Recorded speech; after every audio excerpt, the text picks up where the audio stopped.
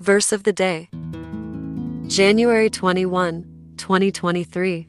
For whom the Lord loveth, he correcteth, even as a father, the son in whom he delighteth. Proverbs chapter 3 verse 12.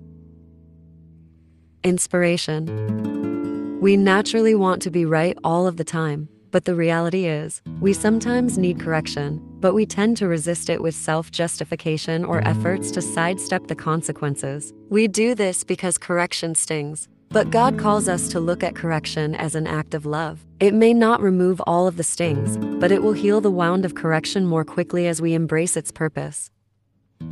Let us pray. Thank you, God, for meeting me where I am. Even in the midst of my mess and failures, you are there. And thank you for loving me enough to not leave me in my mess, but to direct me in your ways. It's humbling and sometimes painful to accept your correction. So help me to trust in your love so that I may be receptive to your intervention. In Jesus' name, amen.